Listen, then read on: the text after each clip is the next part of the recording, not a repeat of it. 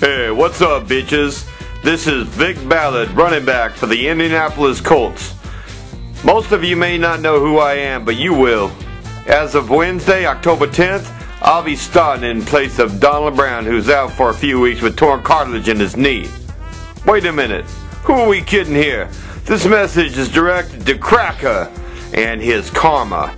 Now, Cracker, didn't Prabhupada teach you anything about not to be mean-spirited? He said, don't be spiteful. Now look where it's gotten you. Jimmy done picked me up off the waiver wire, and all because you couldn't get you a computer on time. Now you're stuck with scrubs, and frankly, Jimmy doesn't even need me on his team. He only got me to fuck you prison style. I'm talking no lube, buddy. Prabhupada was right.